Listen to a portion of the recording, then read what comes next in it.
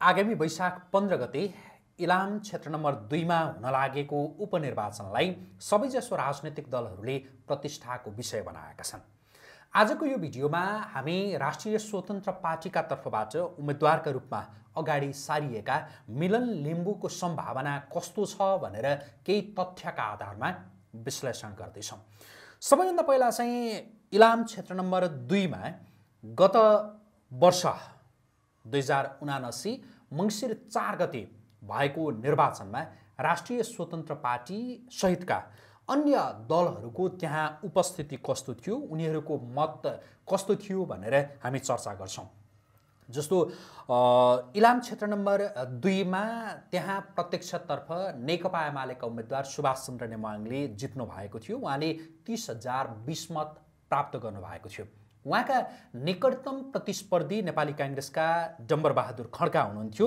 उहाँले 29,906 मत प्राप्त गर्नुभएको थियो। अर्थात् डम्बरबहादुर खड्कालाई 114 मत अन्तरले पछि पारेर नेकपा एमालेका उम्मेदवार सुभाष चन्द्र नेमाङ त्यहाँ विजयी हुनुभएको थियो।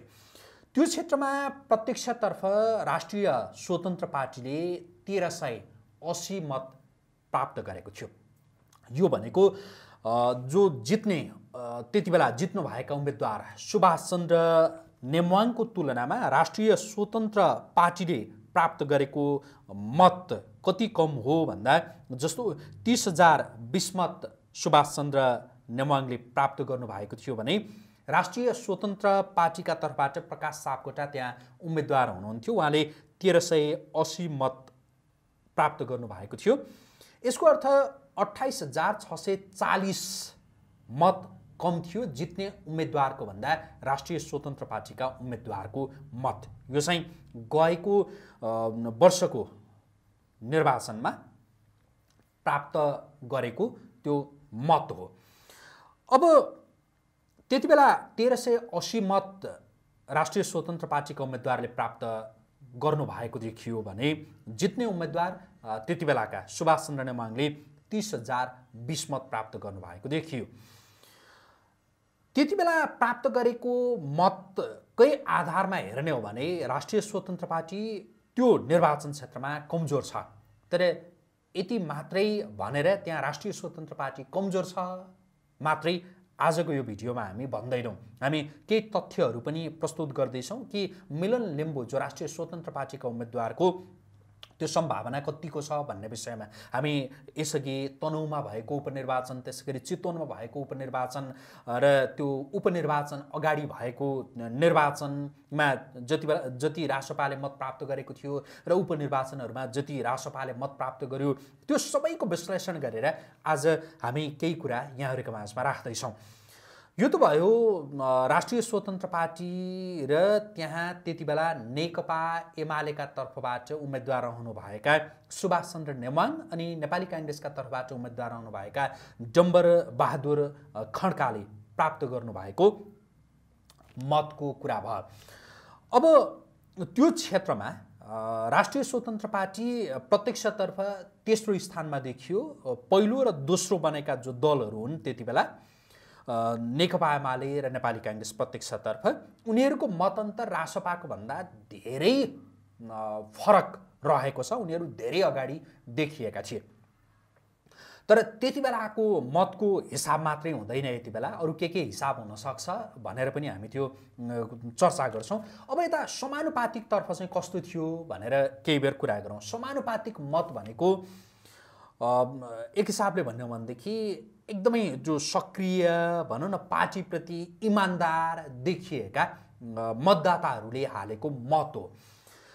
त्यो मतलाई हेर्दा चाहिँ प्रत्यक्षतर्फका रासपाका उम्मेदवारले प्राप्त गरेको जुन मत हो त्यो मतभन्दा धेरै मत समानुपातिकतर्फ इलाम क्षेत्र नम्बर 2 मा खसेको देखिन्छ गत वर्ष मङ्सिरमा भएको निर्वाचनमा। त्यति बेला प्रत्यक्षतर्फ रासपाका उम्मेदवारले 1380 मत प्राप्त गर्दै गर्दा समानुपातिकतर्फ भने इलाम क्षेत्र नम्बर 2 मा रासोपाले 4,668 मत प्राप्त गरेको थियो। अब यसलाई चाहिँ कसरी हेर्न सकिएला भनेदेखि समानुपातिकतर्फ अझ धेरै मत प्राप्त गर्नु र प्रत्यक्षतर्फ चाहिँ थोरै मत प्राप्त गर्नु भनेको रासोपालाई त्यो क्षेत्रमा माया गर्ने मतदाताहरू चाहिँ देखिए। तर त्यति बेलाका जो उम्मेदवार हुनुहुन्थ्यो, अब जस्तो उहाँको क्षमता, उहाँको सम्भावनाका हिसाबले पनि उहाँलाई कम मत परेको हुनसक्छ। प्रत्यक्षको तुलनामा समानुपातिकतर्फ त्यहाँ रासपाको मत बढी देखिन्छ। तर समानुपातिकतर्फ रासपाले प्राप्त गरेको मतभन्दा नेकपा एमाले नेपाली काङ्ग्रेसले प्राप्त गरेको मत धेरै माथि छ। त्यति बेला समानुपातिकतर्फ नेकपा एमाले पहिलो दल बनेको थियो, समानुपातिकतर्फ पनि र प्रत्यक्षतर्फ पनि। तर प्रत्यक्षतर्फ त्यति बेला सुभाषचन्द्र नेवाङले जति मत प्राप्त गर्नुभएको थियो त्यसको तुलनामा चाहिँ समानुपातिकतर्फ नेकपा एमाले कम मत प्राप्त गरेको थियो। 30,020 मत प्रत्यक्षतर्फ नेकपा एमाले प्राप्त गर्दै गर्दा समानुपातिकतर्फ 26,562 मत प्राप्त भएको स्थिति थियो नेकपा एमालेको। र नेपाली काङ्ग्रेस दोस्रो स्थानमा थियो, त्यहाँ समानुपातिकतर्फ उसले 22,333 मत प्राप्त गरेको थियो। नेपाली काङ्ग्रेसको भन्दा नेकपा एमाले समानुपातिकतर्फ प्राप्त गरेको मत 4,229ले बढिरहेको थियो। अनि सँगसँगै माओवादीले समानुपातिकतर्फ 5,153 मत प्राप्त गरेको थियो। अघि नै हामीले भन्यौँ रासपाले 4,668, त्यहाँ राप्रपाले 1,191 मत प्राप्त गरेको थियो भने मङ्गोल अर्गनाइजेसनले 1,661 र अन्य दलहरूले क्रमशः यस्तै मतहरू प्राप्त गरेको स्थिति थियो। अब गत वर्षको मङ्सिर 4 को निर्वाचनलाई हेर्ने हो भनेदेखि रासपा समानुपातिकमा प्रत्यक्षतर्फभन्दा अगाडि देखिएको छ। तर त्यहाँ जितेका जो एमालेका उम्मेदवार हुनुहुन्छ उहाँले प्रत्यक्षतर्फ प्राप्त गरेको त्यो मत पनि धेरै माथि छ रासपाको तुलनामा। रासपाले जम्मा 1,380 मत प्राप्त गरेको थियो भने उता समानुपातिकतर्फ हेर्ने हो भने पनि राष्ट्रिय स्वतन्त्र पार्टी त्यहाँ चौथो स्थानमा देखिन्थ्यो। एमाले, काङ्ग्रेस, माओवादी अनि रासोपा देखिन्थ्यो।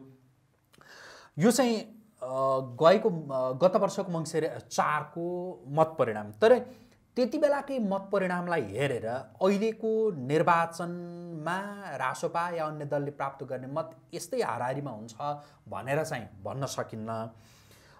यसका लागि अब यता तनहुँको उपनिर्वाचन र त्यसअघि मङ्सिर 4 मा भएको निर्वाचनलाई त्यो तुलनात्मक रूपमा विश्लेषण गरौँ।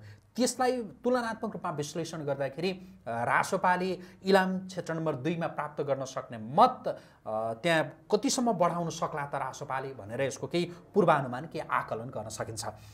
अब यसका लागि हामी यो राष्ट्रिय स्वतन्त्र पार्टीका तर्फबाट यो गत वर्ष वैशाख 10 मा भएको जो उपनिर्वाचन हो त्यो उपनिर्वाचनमा कति मत प्राप्त भएको थियो त्यहाँ भनेर यसको चर्चा गरौँ। राष्ट्रिय स्वतन्त्र पार्टीका उम्मेदवार हुनुहुन्थ्यो डाक्टर सोडिम वाग्ले। उहाँ नेपाली काङ्ग्रेस परित्याग गरेर राष्ट्रिय स्वतन्त्र पार्टीमा उहाँ जानुभएको थियो। त्यति बेला उहाँले 34,480 मत प्राप्त गरेर उहाँ विजयी हुनुभयो। एकदमै फराकिलो मतन्तर थियो। राष्ट्रिय स्वतन्त्र पार्टीका डाक्टर सोडिम वाग्लेले उहाँका निकटतम प्रतिस्पर्धी नेपाली काङ्ग्रेसका गोविन्द भट्टराईले प्राप्त गरेको मत को भन्दा कति फरक थियो भन्दाखेरि जस्तो डाक्टर सोडिम वाग्ले हामी यो उपनिर्वाचनपछि त्यसभन्दा अगाडि मङ्सिर 4 को निर्वाचनमा रासपाले प्राप्त गरेको मत अनि रासपालाई उपनिर्वाचनमा कति पत्याएछन् भनेर त्यसको पनि तुलनात्मक त्यो तथ्याङ्क यहाँहरूका माझमा हामी प्रस्तुत गर्छौँ। रासोपाका डाक्टर सोडिम वाग्लेले 34,480 मत प्राप्त गर्नुभएको थियो उपनिर्वाचनमा। त्यति मत प्राप्त गरेर उहाँ विजयी हुनुभएको थियो। नेपाली काङ्ग्रेसका गोविन्द भट्टराईले 20,092 मत उहाँले प्राप्त गर्नुभएको थियो। 20,092 मत, यो भनेको 14,388 मत अन्तरले डाक्टर सोडिम वाग्ले त्यहाँ विजयी हुनुभएको थियो।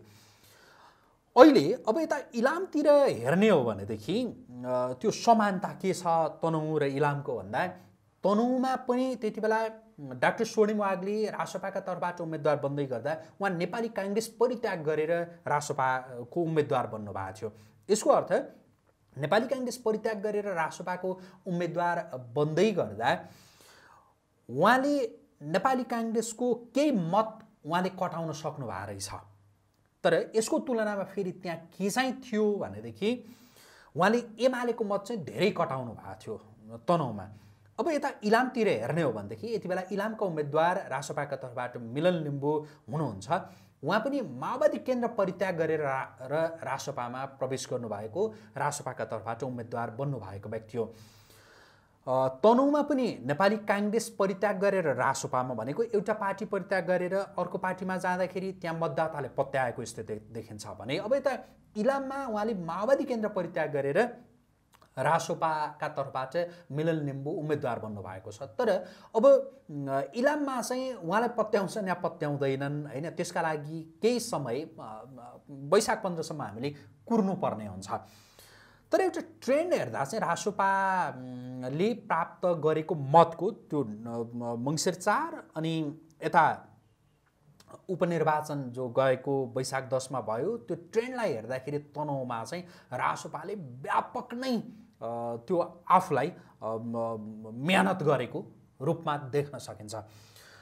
तनहुँमा कस्तो थियो भनेदेखि मङ्सिर 4मा गएको वर्ष मङ्सिर 4मा निर्वाचन हुँदाका बखतमा तनहुँमा रासोपा चाहिँ तुलनात्मक रूपमा यता इलाममा भएको त्यो निर्वाचन जो मङ्सिर 4मा भएको निर्वाचनमा रासोपाले त्यहाँ जति मत प्राप्त गर्यो, रासोपाका प्रत्यक्षतर्फका उम्मेदवार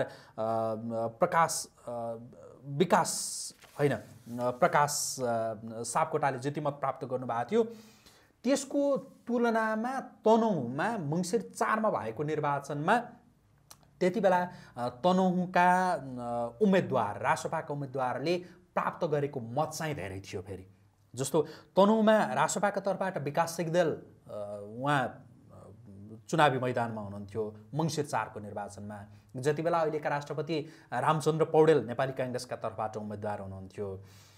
त्यति बेला चाहिँ रासोपाका उम्मेदवार विकास सिग्देलले 6032 मत प्राप्त गर्नुभएको थियो।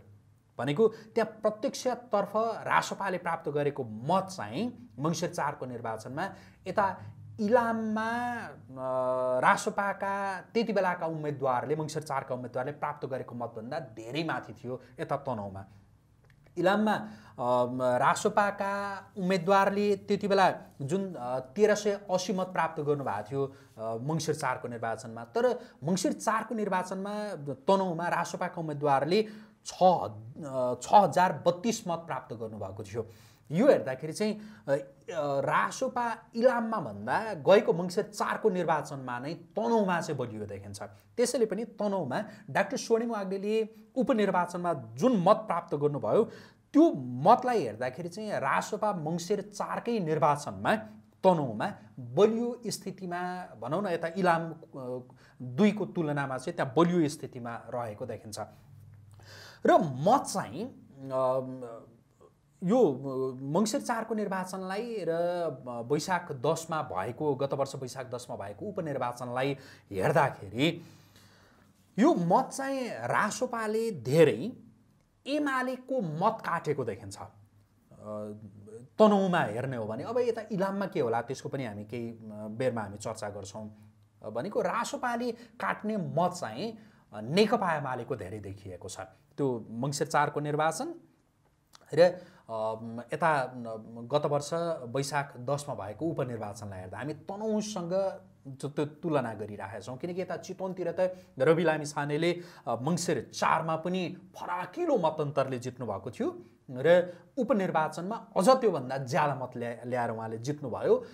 त्यो भएर चितवनसँग त्यति धेरै तुलना गर्न उपयुक्त नहोला यो उपनिर्वाचन र गएको मङ्सिर 4 वैशाख 10को उपनिर्वाचनको तुलना गर्दाखेरि। तर तनहुँसँग चाहिँ तुलना गर्दाखेरि यो उपयुक्त हुन सक्छ। किनकि तनहुँमा पनि अघि नै भन्यौँ हामीले, जस्तो डाक्टर स्वर्णिम वाग्ले नेपाली काङ्ग्रेस परित्याग गरेर रासोपामा प्रवेश गर्नुभएको, अनि इलाममा पनि माओवादी केन्द्र परित्याग गरेर जो माओवादी निकट पत्रकार हुनुहुन्थ्यो मिलन लिम्बू, त्यो परित्याग गरेर उहाँ रासोपामा प्रवेश गर्नुभएको, रासोपाका तर्फबाट उम्मेदवार बन्नुभएको। त्यो भएर यो दुई ठाउँमा भएका उपनिर्वाचन जो एक ठाउँमा हुन लागेको अर्को ठाउँमा भइसकेको, त्यो उपनिर्वाचनलाई चाहिँ तुलना गर्दाखेरि त्यो ठिक होला सही होला भनेर हामी यो तुलना गरिरहेछौँ। तनहुँमा चाहिँ गएको वर्ष मङ्सिर 4 मा भएको निर्वाचनमा नै रासोपा बलियो स्थितिमा देखिन्थ्यो। तर त्यो जित्ने प्रकारको मत हुन्छ नि, डाक्टर सोडिम वाग्लेले जति मत प्राप्त गर्नुभयो त्यही मत चाहिँ उहाँले प्राप्त गर्नु होला भन्ने आकलन चाहिँ त्यो मङ्सिर 4 को निर्वाचनलाई आधार मानेर भन्न सकिन्न थियो। किनकि मङ्सिर 4 मा गएको वर्ष मङ्सिर 4 मा भएको निर्वाचनमा नेपाली काङ्ग्रेसका रामचन्द्र पौडेलले 25,318 मत प्राप्त गर्दै गर्दा त्यो ठाउँमा रासोपाका विकास सिग्देलले 6,032 मत प्राप्त गर्नुभएको थियो। यो हेर्दाखेरि निकै फराकिलो मतअन्तरका साथ त्यति बेला नेपाली काङ्ग्रेसका उम्मेदवार अहिलेका राष्ट्रपति रामचन्द्र पौडेल त्यहाँ विजयी हुनुभएको देखिन्छ। तर त्यो ठाउँमा तनहुँमा अब मत चाहिँ जुन उपनिर्वाचनमा आइपुग्दाखेरि नेपाली काङ्ग्रेसको त्यत्रो धेरै मत कटेको देखिँदैन, भनौँ न रासोपाको उम्मेदवारलाई काटेको देखिँदैन। किनकि त्यति बेला नेपाली काङ्ग्रेसका उम्मेदवार रामचन्द्र पौडेलले 25,318 मत उहाँले प्राप्त गर्नुभएको थियो। 25,318 मत उहाँले प्राप्त गरेर विजयी हुनुभएको थियो। पछि उपनिर्वाचनमा जति बेला डाक्टर सोडिम वाग्ले रासोपाका तर्फबाट उम्मेदवार हुनुहुन्थ्यो त्यति बेला नेपाली काङ्ग्रेसका तर्फबाट त्यहाँ चुनावी प्रतिस्पर्धामा रहनुभएका गोविन्द भट्टराईले 20,092 मत प्राप्त गर्नुभएको थियो। यो भनेको उहाँले कति मतअन्तर हो भन्दाखेरि 25,318 त्यति बेला रामचन्द्र पौडेलले प्राप्त गरेको मत, पछि गोविन्द भट्टराईले प्राप्त गरेको मत भनेको 20,092। यो हेर्दाखेरि 5,226 मत नेपाली काङ्ग्रेसको कटेको देखिन्छ भनौँ न। जुन मङ्सिर 4 मा भएको निर्वाचनमा रामचन्द्र पौडेललाई नेपाली काङ्ग्रेस का तर्फबाट उम्मेदवार बन्नुभएका रामचन्द्र पौडेललाई जतिले मत हाले त्योभन्दा कम 5,226 जनाले चाहिँ नेपाली काङ्ग्रेसलाई मत हालेनछन् हैन। यसलाई हेर्दाखेरि उहाँले 5,226 मत यो अन्ततिर परेको देखिन्छ। यसलाई यसरी पनि भन्न सकियो कि डाक्टर सोडिम वाग्लेले 5,226 मत नेपाली काङ्ग्रेसको तर्फबाट उहाँले ल्याउन या फुत्काउन खोज्न उहाँ सफल हुनुभएको छ। तर एमालेको कुरा गर्ने हो भने चाहिँ तनहुँमा एमालेका तर्फबाट एकबहादुर राणा उम्मेदवार हुनुहुन्थ्यो जति बेला मङ्सिर 4 मा निर्वाचन भएको थियो। त्यति बेला एकबहादुर राणाले 19,943 मत प्राप्त गर्नुभएको थियो। तर उपनिर्वाचनमा पुग्दाखेरि तनहुँमा एमालेका तर्फबाट सर्वेन्द्र खनालले प्राप्त गरेको मत 8,555 मात्रै थियो। त्यो भनेको 11,388 मत एमालेको तर्फबाट अन्ततिर परेको थियो, या भनौँ रासोपालाई परेको थियो होला भनेर भन्न सकिन्छ। अन्त पनि परेको थियो होला केही मत, तर धेरै मत एमालेको धेरै मत चाहिँ डाक्टर सोडिम वाग्लेले काट्नु भएको थियो। नेपाली काङ्ग्रेसको 5,000 केही मत मात्रै कटेको स्थिति थियो। उहाँ नेपाली काङ्ग्रेस का तर्फबाट जो विद्रोह गरेर रासोपामा प्रवेश गर्दा नि उहाँले त्यत्रो धेरै मत कटाउनु भएको थिएन। तर एमालेको चाहिँ धेरै मत धेरै मतमा त्यो कमी आएको देखियो। यसलाई हेर्दाखेरि चाहिँ अब के भन्न सकियो यो उपनिर्वाचनलाई हेर्दाखेरि भने एमालेको मत काटिएको देखिन्छ तनहुँमा या चितवनमा हेर्ने हो भने पनि त्यस्तै छ। तर आज हामी चितवनकासँग खास तुलना गर्दैनौँ। मैले अघि नै पनि भने यता तनहुँमा हेर्दाखेरि चाहिँ एमालेको मत धेरै रासोपाले काटेको देखियो। अब इलामको यो उपनिर्वाचनमा मिलन लिम्बूले कसको जित्नका लागि भनौँ न उहाँले कसरी मत त्यो अरूको मत तान्न सक्नु होला त भनेर अब एकैछिन यसको विश्लेषण गरौँ।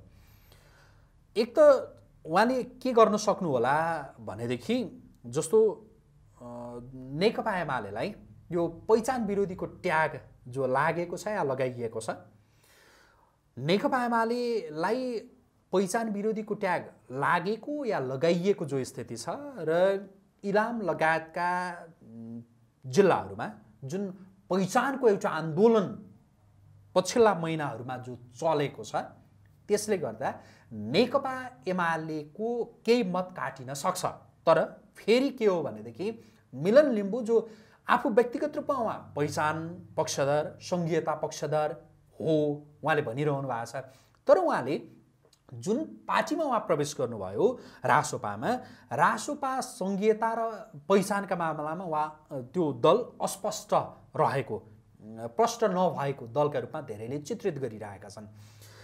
र अहिले मिलन लिम्बूको उम्मेदवारी रासोपाका तर्फबाट घोषणा हुँदै गर्दा देखिन्छ सामाजिक सञ्जालमा कि मिलन लिम्बूले पहिचान पक्षधरलाई धोका दिए भनेर कमेन्टहरू आइरहेको देखिन्छ। रासोपा पहिचान पक्षधर दल होइन, बरु उनी स्वतन्त्रपूर्वक नै चुनावी मैदानमा रहेको भए त्यो पहिचान पक्षधरको मत उनले पाउन सक्थे। तर रासोपाबाट उम्मेदवार बनिसकेपछि चाहिँ मिलन लिम्बूलाई पनि त्यो पहिचान पक्षधरको मत प्राप्त नहुन सक्छ, किनकि रासोपालाई पहिचान पक्षधर पार्टीका रूपमा हेरिएको छैन र मान्छेले के पत्याएका छैनन् भनिन्छ भनेदेखि मिलन लिम्बूले राष्ट्रिय स्वतन्त्र पार्टीले सङ्घीयता र पहिचानका प्रति प्रतिबद्धता जनाइसकेपछि म रासोपाका तर्फबाट उम्मेदवार बनेको हो भने पनि यसलाई मान्छेहरूले त्यति पत्याएका छैनन्। मिलन लिम्बूले रासोपाबाट उम्मेदवार बन्दाखेरि चाहिँ जित्नका लागि सजिलो हुन्छ भनेर सोचे र उनी उम्मेदवार बने, तर पहिचानका मामलामा चाहिँ रासोपा यो सकारात्मक छैन भनेर भनिन्छ। यसलाई हेर्दाखेरि नेकपा एमालेका तर्फबाट जो मत मिलन लिम्बू जो नेकपा एमालेले यसअघि पाएको मत चाहिँ मिलन लिम्बूतिर आउने सम्भावना अलि कम देखिन्छ।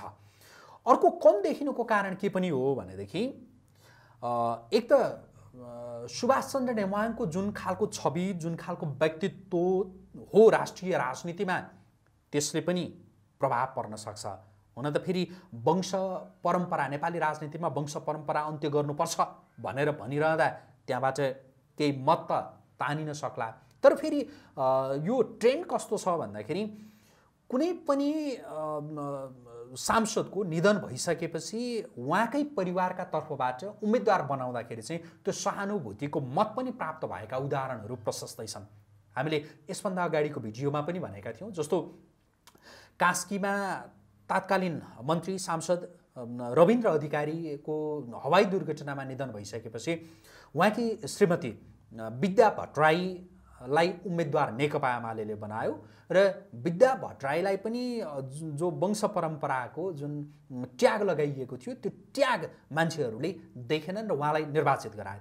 त्यही भएर यता सुवाङ नेमाङ सुभाष चन्द्र नेमाङका छोरालाई पनि त्यो वंश परम्पराको ट्याग त्यो लगाए पनि सहानुभूतिको मत चाहिँ नेकपा एमालेतिर त्यो पर्न सक्छ भनेर यो खालको आकलन पनि मान्छेहरूले गरिरहेका छन्। र मिलन लिम्बूले नेकपा एमालेको मत भनौँ न रासोपाले नेकपा एमालेको मत त्यो काट्नुपर्ने देखिन्छ जित्नका लागि, तर त्यो मत यता तनहुँमा डाक्टर स्वर्णिम वाग्लेले काटे जस्तै सर्वेन्द्र खनाल नेकपा एमालेका तर्फबाट त्यहाँ उपनिर्वाचनमा उम्मेदवार हुनुहुन्थ्यो, उहाँले जो त्यसअघि नेकपा एमाले प्राप्त गरेको मत सर्वेन्द्र खनालले जसरी प्राप्त गर्न सक्नु भएन, डाक्टर स्वर्णिम वाग्लेले त्यो मत काट्नुभयो, त्यही प्रकारले इलाममा सुवाङ नेमाङलाई पर्ने मत चाहिँ मिलन लिम्बूतिर तानिन सक्ने सम्भावना अलिक कम छ भनेर यो खालको विश्लेषण गरिएको छ। अघि मैले यहाँहरुको माझमा भने कि नेकपा एमालेलाई पहिचान विरोधी दलका रूपमा जसरी त्यो भनिएको छ त्यसको केही थोरै लाभ चाहिँ हुन सक्छ मिलन लिम्बूलाई, उहाँले जसरी पहिचान भनिरहनु भएको छ, तर फेरि जो त्यहाँ पहिचान पक्षधरहरूका तर्फबाट जो उम्मेदवार खडा गरिएको छ र पहिचान पक्षधर त्यहाँ एउटा सङ्घर्ष समिति बनाइएको छ, त्यो सङ्घर्ष समितिको चाहिँ सपोर्ट मिलन लिम्बूलाई छैन र त्यहाँ पहिचान पक्षधरहरूको मत मिलन लिम्बूलाई पर्ला भनेर चाहिँ अलि कम नै आकलन गरिएको स्थिति छ। तर फेरि के हो भनेदेखि अघि नै मैले भने कि जस्तो तनहुँको उपनिर्वाचनलाई हेर्दाखेरि चाहिँ त्यो रासोपाको जुन क्रेज देखिएको छ त्यो क्रेजका कारणले मिलन लिम्बूतिर मत पर्न सक्छ। र अर्को चाहिँ फेरि के हो भनेदेखि जुन तनहुँ र चितवनमा उपनिर्वाचन गएको वैशाख 10 को उपनिर्वाचनमा तनहुँ र चितवनमा जति फराकिलो मतअन्तरका साथ रासोपाले जित्यो त्यसले मतदाताको मनोविज्ञान बदलिएको हुन सक्छ भनेको रासोपा भन्ने यो खालको मानसिकता चाहिँ त्यो विकास भएको हुन सक्छ त्यो प्रकारले मानसिकता विकसित भएछ भनेदेखि मिलन लिम्बूले राम्रो मत प्राप्त नगर्नु होला या नजित्नु होला भन्न सकिन्न तर त्यो प्रकारको मानसिकता विकसित भएको छ या छैन त्यो भोलिका दिनमा थप हेर्दै भन्दै जान सकिन्छ अहिले चाहिँ जस्तो सामाजिक सञ्जाल हेर्ने हो भनेदेखि चाहिँ सामाजिक सञ्जालमा चाहिँ घन्टीमय भएको स्थिति छ भनेको जस्तो अहिले यो हामीले मैले यो कुराकानी गरिरहँदाखेरि पनि यसमा आएका कमेन्टहरू या अन्त आएका कमेन्टहरू त्यो चाहिँ धेरै देखिन्छ तर यसलाई पनि फेरि कतिले के भन्छन् भनेदेखि यो चाहिँ रासोपाको एउटा यो सोसियल मिडिया को चाहिँ त्यो उपयोग गर्ने रणनीतिमा ऊ धेरै अगाडि छ त्यो भएर पनि यो खालको माहौल बनेको हुन सक्छ भनेर पनि यसरी पनि भन्छन् हामी आज जो तथ्यसहित यसभन्दा अगाडिको मङ्सिर 4 को निर्वाचन त्यस पछाडिका उपनिर्वाचनहरूमा प्राप्त भएका विभिन्न दल र तिनका उम्मेदवारहरूले प्राप्त गरेका मतका आधारमा यो विश्लेषण गरिरहँदाखेरि रासोपाको जुन एक खालको क्रेज उपनिर्वाचनबाट बढेको छ गएको उपनिर्वाचनबाट त्यो क्रेज साँच्चै त्यो बढ्दै गयो भनेदेखि चाहिँ मिलन लिम्बूले जित्न सक्ने सम्भावना देखिन्छ तर त्यहाँ योभन्दा अगाडिको भिडियोमा पनि मैले भनेको थिएँ त्यहाँ चाहिँ आदिवासी जनजातिका तर्फबाट आदिवासी जनजाति अनुहारलाई चाहिँ उम्मेदवारका रूपमा अगाडि सार्दाखेरि चाहिँ जितिन्छ भन्ने खालको मनोविज्ञान सबै पार्टीहरूमा त्यहाँ देखिन्छ प्राय जसो पार्टीहरूमा त्यसलाई हेर्दाखेरि चाहिँ सबैले भनौँ न धेरैले आदिवासी जनजाति अनुहारलाई नै अगाडि सार्दै गर्दा आदिवासी जनजातिको जुन मत हो त्यो मत विभाजित हुन सक्ने जस्तो एमालेमा पोखिन सक्ने केही मत माओवादीमा पोखिन सक्ने केही मत यता त्यहाँ मङ्गोल अर्गनाइजेसन छ त्यहाँ पोखिन सक्ने या स्वतन्त्र त्यहाँ पहिचानवादी सङ्घर्ष समितिका तर्फबाट उम्मेदवार बनाइएको छ त्यहाँ पोखिन सक्ने यो हुँदाखेरि जुन आदिवासी जनजातिहरूको मत विभाजित हुँदाका अवस्थामा त्यो खालको सोचले फेल खान पनि सक्छ यो सम्भावना पनि देखिन्छ यस्तो परिस्थिति पनि त्यहाँ देखिन्छ अनि यो उपनिर्वाचनमा यसपटकको इलामको उपनिर्वाचनलाई अघि नै मैले भने सबै दलहरूले प्रतिष्ठाको विषय बनाएका छन् अब यसपटक मानिलिउँ राष्ट्रिय स्वतन्त्र पार्टीले इलाम 2 मा चुनाव जित्यो भनेदेखि यसपछिको रासोपा प्रतिको त्यो मनोविज्ञान यति सकारात्मक हुने देखिन्छ ताकि जुन मिसन 84 रासोपाले भनिरहेको छ र त्यो पार्टीका नेताहरूले भनिरहनु भएको छ कि 84 मा बहुमत भनेर यदि इलाम 2 को निर्वाचन रासोपाले जित्यो भनेदेखि त्यो मनोविज्ञान एकदमै सकारात्मक हुन सक्छ किनकि जस्तो उपनिर्वाचनमा तनहुँमा चितवनमा त्यो जितिसकेपछि रासोपाको क्रेज बढेको र इलामको पनि उसले निर्वाचन जित्यो भनेदेखि रासोपाको क्रेज वात्तै बढ्न सक्छ र 84 को निर्वाचन ठुला दलहरूका लागि ठुलो चुनौती बन्न सक्छ यो चाहिँ यथार्थ हो यो उपनिर्वाचनका विषयमा केन्द्रित रहेर हामीले यसभन्दा अगाडि पनि केही विश्लेषणात्मक भिडियो सामग्रीहरू तयार गरेका छौँ यहाँहरूले त्यो पनि हेर्न सक्नुहुन्छ जस्तो त्यति बेलाको जो मङ्सिर 4 को गत वर्ष मङ्सिर 4 गते भएको निर्वाचनमा जुन गठबन्धन थियो यसपटक अवस्था फेरिएको स्थिति छ यसले कसलाई कस्तो प्रकारको त्यो लाभ हुन सक्छ भन्ने विषयमा हामीले यसभन्दा अगाडि नै चर्चा गरेका छौँ त्यो भएर आज हामी त्यसका विषयमा त्यति धेरै चर्चा गर्दैनौँ तर अब यो अहिलेको सत्ता गठबन्धनलाई हेरेर एकैछिन थोरै केही चर्चा गर्दाखेरि चाहिँ कस्तो परिस्थिति चाहिँ देखिन्छ भनेदेखि अहिलेको सत्ता गठबन्धनमा नेकपा एमाले छ माओवादी केन्द्र छ एकीकृत समाजवादी पार्टी छ रासोपा छ जसपा छ अब त्यहाँ एमालेका तर्फबाट सुवाङ नेमुवाङलाई उम्मेदवार खडा गरिसकिएको छ माओवादी केन्द्रका तर्फबाट पनि हामीले यो भिडियो सामग्री तयार गर्दाका बखतसम्म चाहिँ उम्मेदवार तय भएको स्थिति छैन। तर त्यहाँ माओवादी केन्द्रले पनि आफ्नो तर्फबाट उम्मेदवार अगाडि सार्ने भन्ने कुरा छ। तर माओवादी केन्द्रले फेरि अन्तिम समयमा अहिले उम्मेदवार अगाडि सारे पनि अन्तिम समयमा उसले फिर्ता लिन सक्छ भनेर पनि भनिएको छ। अब फिर्ता लिएर उसले कसलाई समर्थन गर्ला फेरि, हैन? यता नेकपा एमालेलाई समर्थन गरौँ, रासोपा रिसाउने, रासोपालाई समर्थन गरौँ, नेकपा एमाले रिसाउने, माओवादी केन्द्र चेपुवामा पर्न सक्छ। त्यही चेपुवामा पर्ने भएका कारणले पनि माओवादी केन्द्रले यसपटक नचाहँदै पनि उसले आफ्नो उम्मेदवारी त्यो घोषणा गरेर निर्वाचनको मैदानमा लडाउनु पर्ने त्यो बाध्यता माओवादी केन्द्रलाई हुन सक्छ। यसका विषयमा म छुट्टै अर्को भिडियो सामग्रीमा थप चर्चा गर्नेछु। अनि एकीकृत समाजवादी पार्टीको कुरा गर्दा एकीकृत समाजवादी पार्टीको चाहिँ इलाम क्षेत्र नम्बर 2 मा त्यस्तो उपस्थिति, बलियो उपस्थिति छैन। त्यहाँ गएको मङ्सिर 4 को निर्वाचनलाई हेर्ने हो भने उसले गठबन्धन, त्यति बेलाको गठबन्धनका उम्मेदवार नेपाली काङ्ग्रेसका डम्बरबहादुर खड्कालाई उसले सहयोग गरेको थियो। त्यो भएर प्रत्यक्षतर्फ एकीकृत समाजवादी पार्टीको कति थियो भनेर अब यो भन्नै परेन, छँदै थिएन। अर्कालाई समर्थन गरेपछि त्यहाँ समानुपातिकतर्फ हेर्ने हो भनेदेखि एकीकृत समाजवादी पार्टीको 1000 भन्दा तल, 500 भन्दा थोरै केही माथि यस्तै देखिन्छ भनेको एकदमै थोरै मत हो। त्यो भएर एकीकृत समाजवादी पार्टीले कसलाई सपोर्ट गर्छ भन्ने कुराले त्यत्रो ठुलो अर्थ नराख्न सक्छ। हुन त चुनावमा एक मतको पनि त्यो भूमिका हुन्छ, एक मतले पनि जित्ने या हार्ने हुनसक्छ। यद्यपि अलिकति ठुलो भोल्युमबाट हेर्दाखेरि चाहिँ एकीकृत समाजवादी पार्टीको त्यस्तो प्रभाव देखिँदैन। अब त्यहाँ प्रभाव देखिने भनेको माओवादी केन्द्रको त्यति धेरै मत त छैन। अघि नै हामीले भनिहाल्यौँ माओवादी केन्द्रले समानुपातिकतर्फ गएको मङ्सिर 4 को निर्वाचनमा प्राप्त गरेको मत नै जम्मा 5153, त्यति ठुलो मत होइन। तर त्यो निर्णायक मत चाहिँ हो। फेरि अब माओवादी केन्द्र चाहिँ अप्ठ्यारोमा छ। माओवादी केन्द्रले अघि नै भनियो सत्ता गठबन्धनकै एमालेलाई सपोर्ट गरेर जाउँ, रासोपा बिस्किने डर छ, रासोपालाई सपोर्ट गरौँ, एमाले बिस्किने डर छ। हो, यो चाहिँ एकदमै ट्र्यापमा माओवादी केन्द्र परेको छ।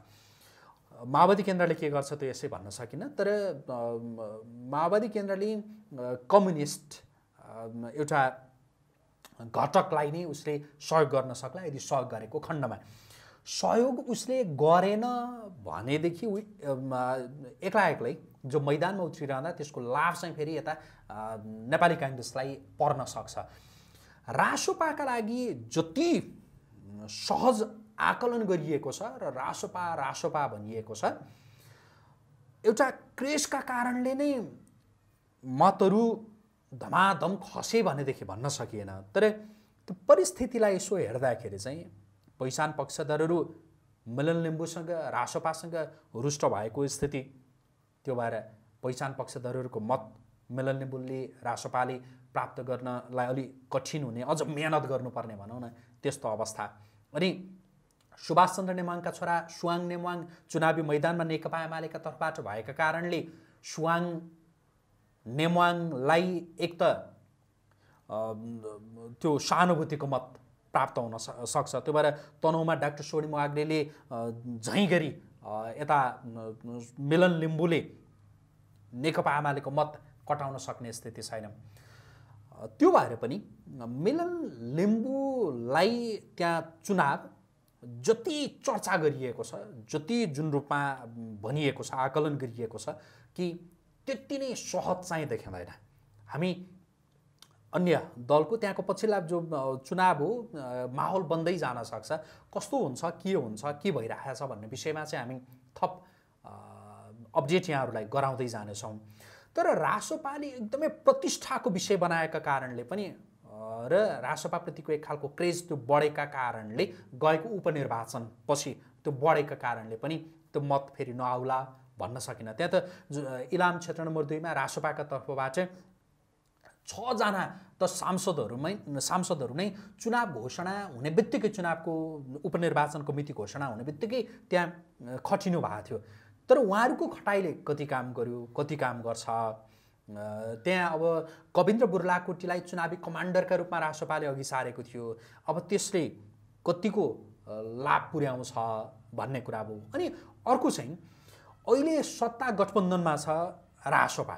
अब यति बेलाको मुख्य प्रतिस्पर्धा भनेको रासोपाको नेपाली कांग्रेस र नेकपा एमाले नै हो।